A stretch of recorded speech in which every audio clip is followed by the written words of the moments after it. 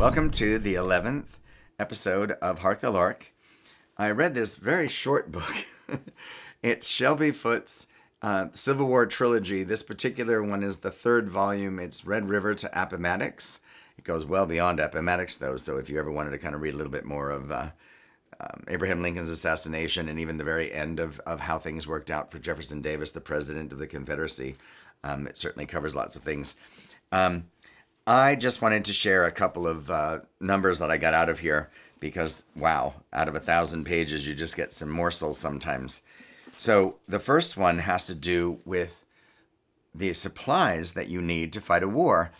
And sometimes we don't think about this. I mean, every time you have like a machine gun going brrr, you have to have bullets to do all that. Well, in the South and the Union in the Civil War, they used copper to make the little percussion caps.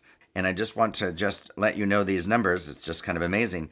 Toward the end of the war, obviously the last third of the war, the Confederacy had about 18 caps a day allotted to the soldiers.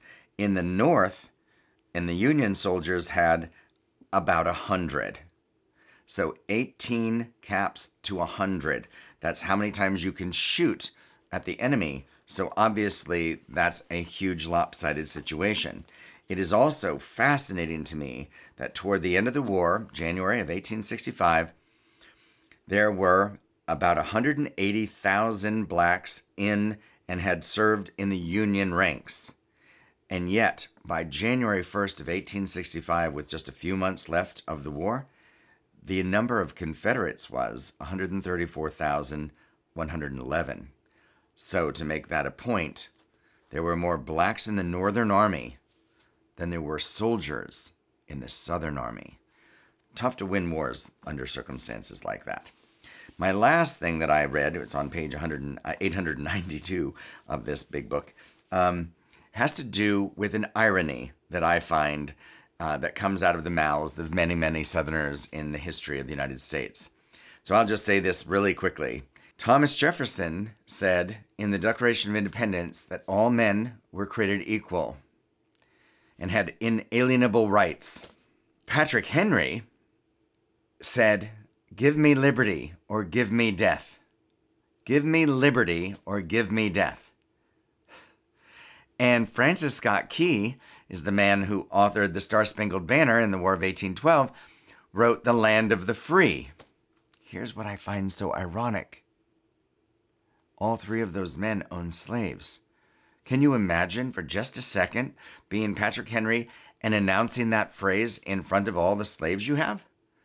Give me liberty or give me death. Gosh, I just kind of wonder what the slaves thought of that. Think of that. It's a very famous phrase said by a slave owner. And so another slave owner that's fairly famous is Jefferson Davis, who was the president of the Confederacy. And this is a quote out of one of his last speeches. It has to do with how we're resolved in the South to not ever give up.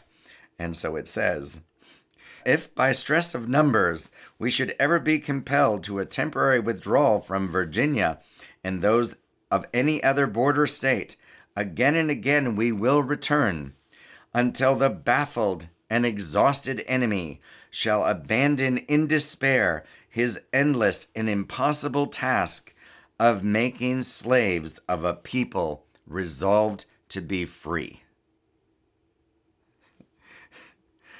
The Union is baffled and exhausted, and they're in despair at their endless and impossible task of making the Confederates slaves, a people resolved to be free, while they own other people.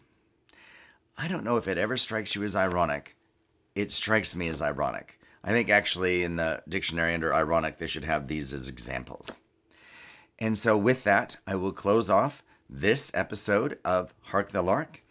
And thank you.